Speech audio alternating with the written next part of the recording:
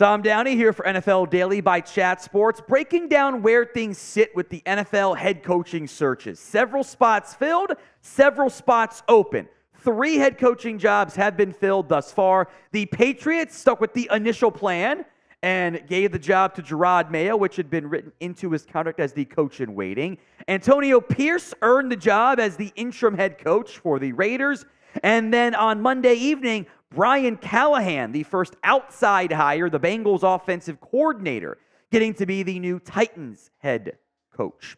The open head coaching jobs then sit like this: the Atlanta Falcons, the Carolina Panthers, the Washington Commanders, the Seattle Seahawks, and the Los Angeles Chargers, which maybe will only be filled for just a little bit longer, but as of filming, that job is currently open. So of these 5 gigs, which is the best job, the most intriguing job out there?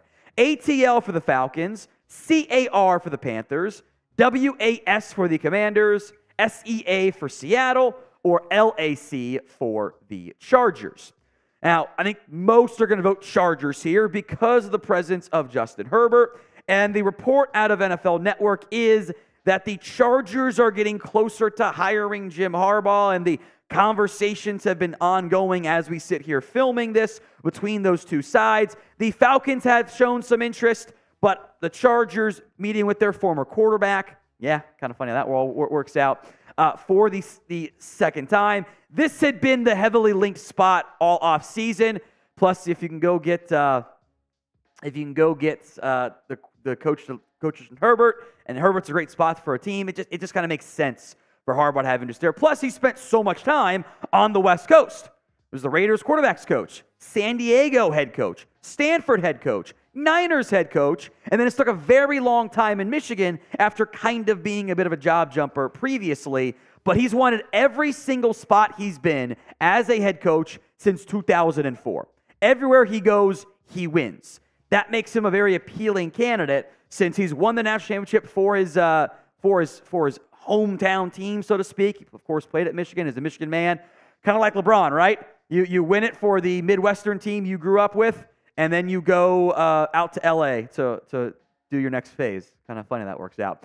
The other Chargers interviews here, which are worth mentioning, Leslie Frazier was interviewed, Aaron Glenn, Patrick Graham, Ben Johnson, Mike McDonald, Todd Monken, Kellen Moore, Raheem Morris had been interviewed, Dan Quinn. They interviewed David Shaw. He's got several interviews, not a non-zero chance he joins the Harbaugh staff from their time together at Stanford. Jeff Smith got an interview as the interim head coach. Mike Vrabel got an interview. Steve Wilkes. But the heavy buzz so far has been the interest in Jim Harbaugh. There was even a report from Aaron Wilson. The rumored top assistants could look like this for Harbaugh. Greg Roman, which, oh boy, I don't love that one. He can't design a passing game. That's not what he's good with. Jesse Minter and Jay Harbaugh would join from the Wolverines to LA, and I think Minter gets a DC job in the NFL if he wants one. From either Harbaugh brother. There's ties to both of them there, of course.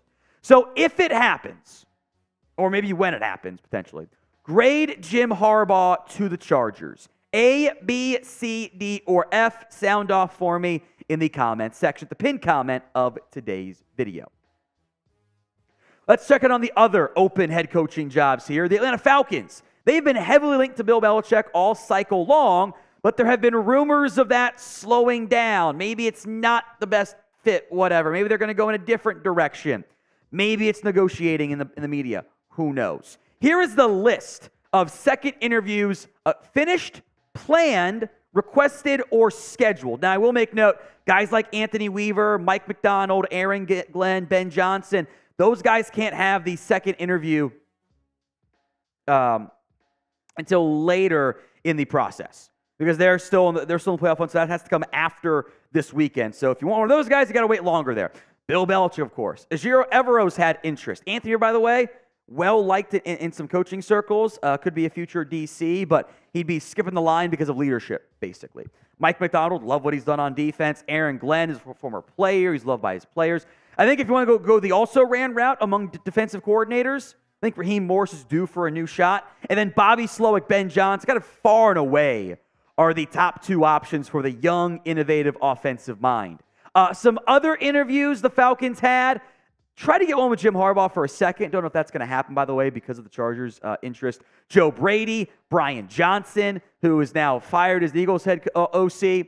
He's not going to get the job, obviously. Steve Wilks and Mike Vrabel, who kind of quiet around him. We'll see what happens on that front. So will the Falcons hire Bill Belchick as their head coach? Y for yes, N for no. Go ahead and sound off for me in the comment section right now.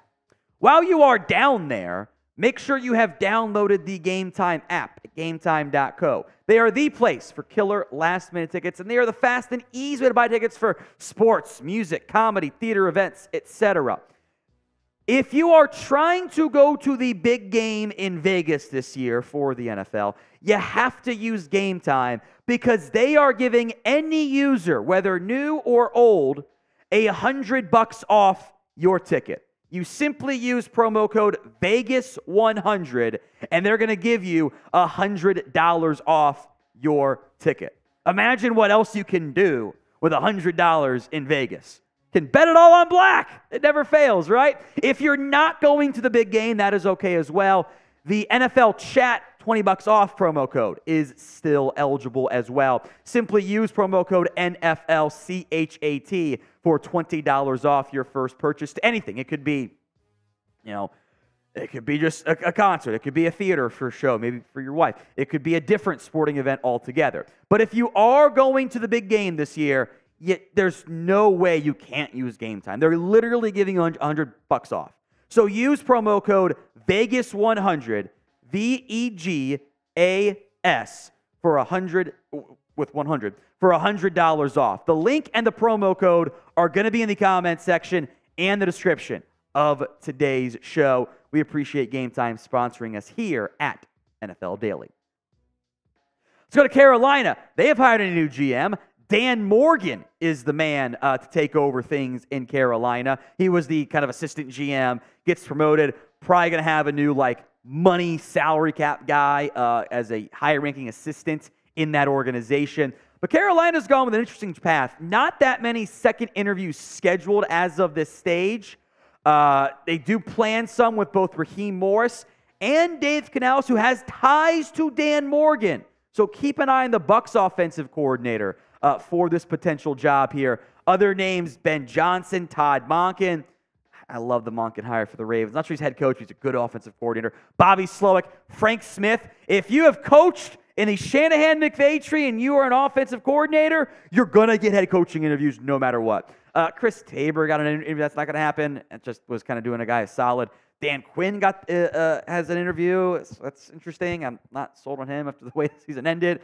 Again, Mike McDonald, Raheem Morris, good defensive minds. And I'm sure the new guy, if they don't hire Giro Evero, would want to try to keep him in place. So who will Carolina hire as their head coach? I think it's an open search still to a certain extent. I kind of know if it's going to be Dave Canales out of nowhere. Maybe not out of nowhere, but as a surprise emergence. Who I like what he's done in Seattle and Tampa, by the way. Who do you think it ends up being? Sound off in the comments section. To the Commanders now. This is no longer the laughing stock joke I used to make it because they've made some promising changes with new ownership in. Adam Peters was a home run hire as much as we can hope one to be. We don't know how it all works out in the end, of course.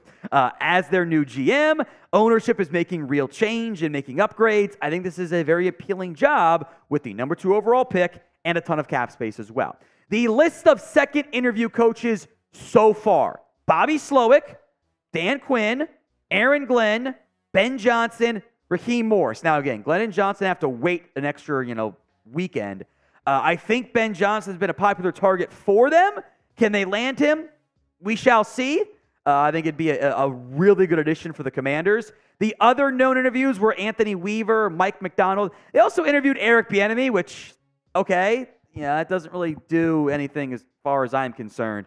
I'd keep an eye on Raheem Morris here, and there is ties to Bobby Slowick, but I think Ben Johnson, both in Carolina and Washington, have been very popular, targets for those two teams. So who will the Commanders end up hiring as their head coach? Go ahead and sound off for me in the comments section right now, and make sure you are subscribed on top of that. We will be live for the NFC and AFC championship games. We had a great time last Sunday, last Saturday, over 100,000 views. Expecting more of the same this time around. So if you haven't already, hit that sub button right now. The Seahawks will wrap up on the West Coast here. The early list of second interviews for Seattle, the one that have been announced, I think there's more that haven't been publicly announced yet, is very interesting because it's not a normal list of coaches. It's not the same like, oh, we got Ben Johnson, etc. It's Ejiro Evero, who is a very good young defensive coordinator, Patrick Graham, the Raiders DC, Mike Kafka, the Giants offensive coordinator, Raheem Morris, who I think is more worthy than Dan Quinn. Oh, by the way, there is at least one, I'm going to call it a rumor report because I'm not familiar with the writer who is a West Coast author or West Coast reporter allegedly, that Dan Quinn has interest in, he might bring Chip Kelly with him as the offensive coordinator. So wouldn't that be something?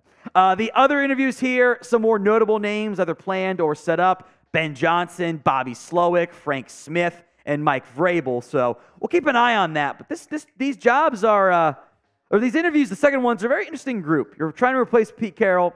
Might not be the easiest thing in the end. So final prediction for these head coaching gigs. Who will the Seahawks end up hiring as their head coach? Sound off for me in the comment section right now.